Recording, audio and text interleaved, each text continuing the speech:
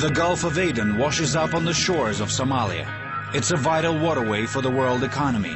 A great deal of the oil, affordable clothes, food and electronics we buy pass through the Gulf. But shipping in these waters is becoming a dangerous business. Global shipping companies are diverting their fleet away from the Gulf. Another merchant vessel has been hijacked off the Horn of Africa. Armed with rocket-propelled grenades, the pirates were very serious in their intent. The pirates are paid hundreds of millions in ransom. But are they the ones who are cashing in? Civil war and famine have been fueling Somali piracy for more than a decade, making many turn to the sea in search of the source of income. International naval forces have been stepping up patrols in the area, but here they are behind enemy lines. The place has turned into a navigator's nightmare and the pirates' paradise.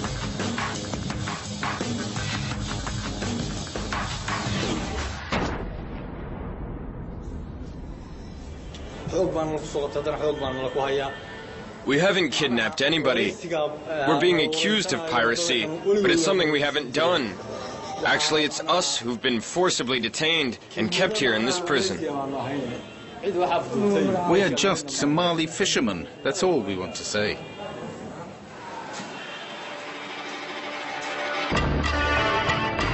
End of April 2009, the Russian destroyer Admiral Panteleev captured a suspected pirate ship in the Gulf of Aden, off the coast of Somalia. There's a Russian ship, Russian warship. If you understand me, I'm here. 29 people from Iran, Pakistan and Somalia were detained.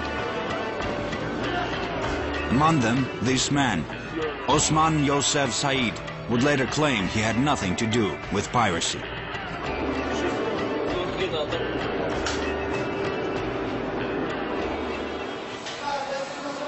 Because of the legal complexities involved, only a handful of pirates have faced trial in recent years.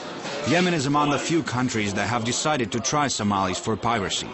Osman Yosef and his friends are now waiting for their day in court. And of course, it's in their best interest to deny everything.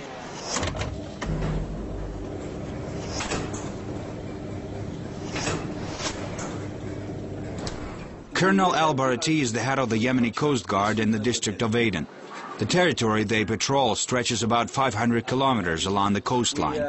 Nevertheless, they try to respond to all distress calls. When we search any boat outside, we had to get their paper. If he has not paper, it means we have to deal with him very seriously and carefully. So this is what happened. And if you search any boat, find weapon, find ladders, 5 ropes, it means he's 100% a pirate. The Yemeni Coast Guard has 25 patrol vessels, but only one of them is equipped with a mounted machine gun.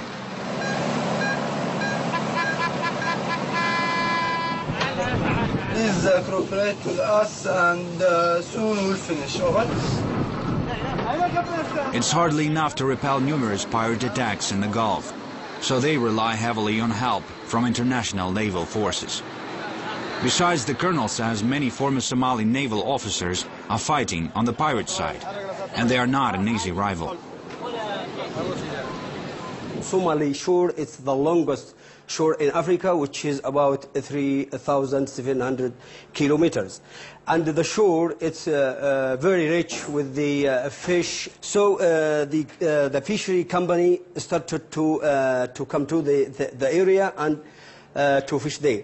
It's affected the Somali fishermen, and they start to have a small boats and a very ordinary Kalashnikov to kick these ships from the area.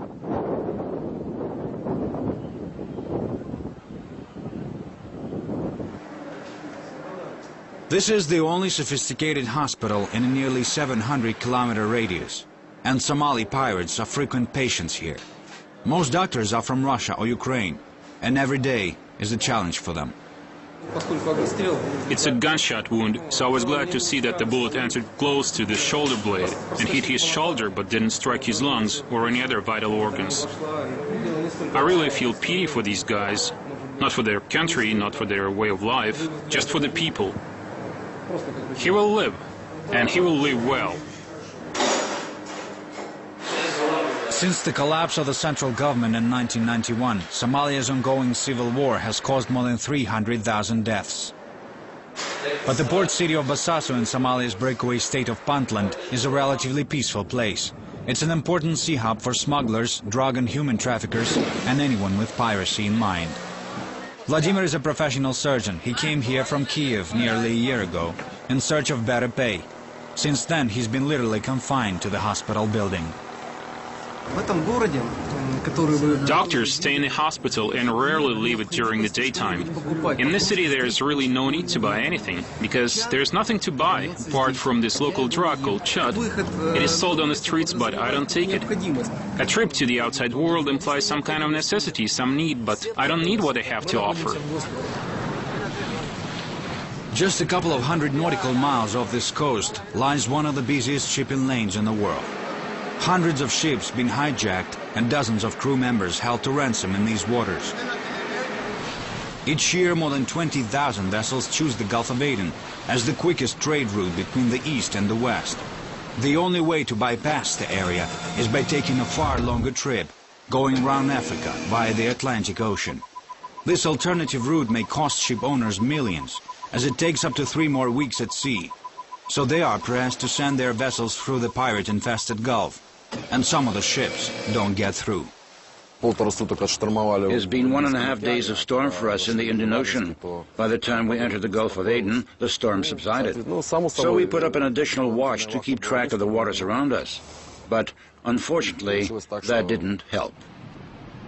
The German-owned merchant ship Lemon Timber was seized by pirates off the Somali coast in May 2008. A heavily loaded vessel carrying steel from China to Germany. It was only 1.5 meters above water. And it was an easy prey for the hijackers. They just jumped aboard. The 16 crew taking hostage included a Russian captain. We've been guarded by pirate groups from 3 Somali clans. One clan treated us with respect. The others, though, were trying to humiliate us. In fact, they had fights amongst themselves. The Somali pirates have surprised everyone by their relative non-violence. For Somalis, it's like a well-run industry. Nothing personal. I get my money, and I let you go. Vadim Mamontov is an inspector for the International Transport Workers Federation at the port of the Russian enclave of Kaliningrad. He also presides over the Russian Maritime Trade Union, and he has heard quite a number of hostage stories in his career. According to the sailors who've been captured by the pirates, the hijackers were turning the cabins upside down. They were smashing computers, and they describe them as people who barely know how to use a cell phone. But to keep track of the ship's course, to find and intercept it, to carry out that kind of maneuver, this takes a lot of skills. And I don't think these thugs can pull that off on their own. Nobody in the Gulf of Aden is 100% secure against pirate attacks. The Gulf is home to an abundant fishery. But sometimes even Yemeni fishermen may become an easy catch. Ahmed is a second-generation fisherman. Over the course of his 15-year career at sea, he's encountered pirates only once. But once was enough to keep him from fishing far off the coast ever again. 5 months ago, I encountered pirates at sea. When they got closer on their big boat, they started to point guns at me. I was afraid they'd kill me, but they made me get into a different Yemeni boat, so I did. It was the last time I saw my own boat. They've taken it away. The pirates often attack Yemeni fishermen, most of whom don't live long enough to see their boats stolen from them. But the boats are a crucial link in the pirates' assaults on bigger vessels. They are used as a cover. Pirates float around in the high seas pretending to be fishermen, and they strike when the ship's crews least expect it.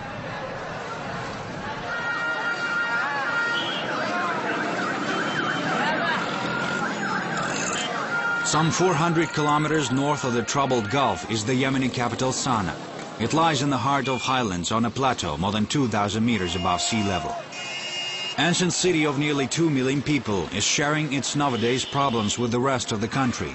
a staggering unemployment rate, drug abuse, separatists and Al-Qaeda terrorists. The country faces a lot of challenges, and the Somali refugee issue is one of them. The number of registered refugees now is over 100,000, but in actual fact the number of refugees is probably over 600,000 or 700,000. This creates for us a social and economic health problem, tremendous challenge for a poor country. This is Basatin refugee camp. It's a slum area near Aden that has become home for up to 14,000 Somalis. With refugees traveling frequently between Basatin and another camp at Haras in search of jobs, it's difficult to pinpoint the exact number of people living here. They live in harsh conditions, but many of them say it's better here than at home in war-torn Somalia. This 35-year-old Somali lost half of her family to civil war. She came to Yemen by boat crossing the Gulf of Aden 15 years ago, got married here, and 4 of her children have never seen their homeland. I live a difficult life. Look at my house. You see how we live here. Sometimes when I get a chance, I work for cleaning services. My husband, when he wasn't sick, used to wash cars. We barely make enough to pay for rent, utilities and food.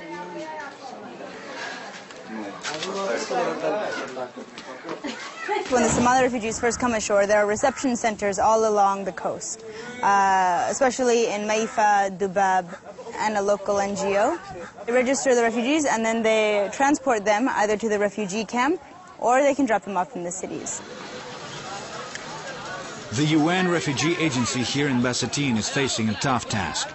They're offering refugees a number of services the Yemeni government is unable to provide on its own, from basic sanitation to rehabilitation. But it's hard to help everyone as the refugees keep coming. Yet not all of them are fleeing from the war.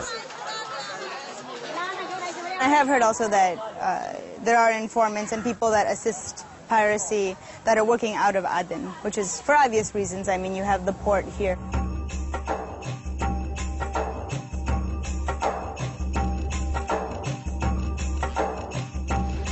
The port of Aden. Its history as a trading center stretches back over 3,000 years. And thanks to its convenient location, it used to be a strategic link in Britain's imperial communications.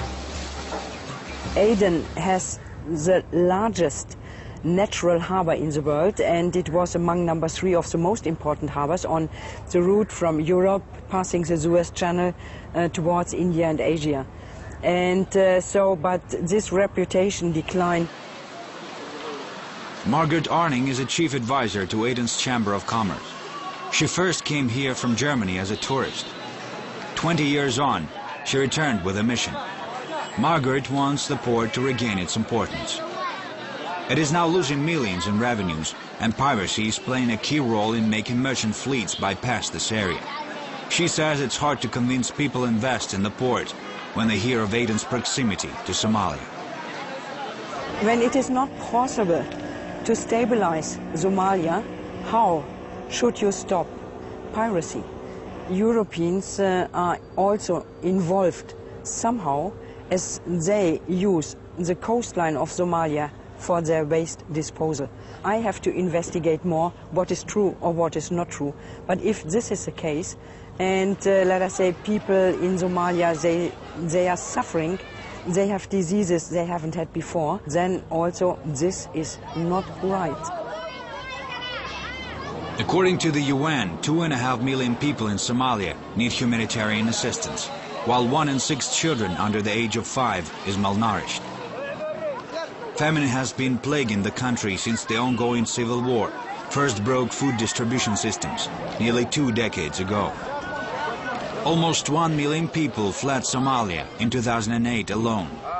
A paradise lost by millions has been hijacked by a few.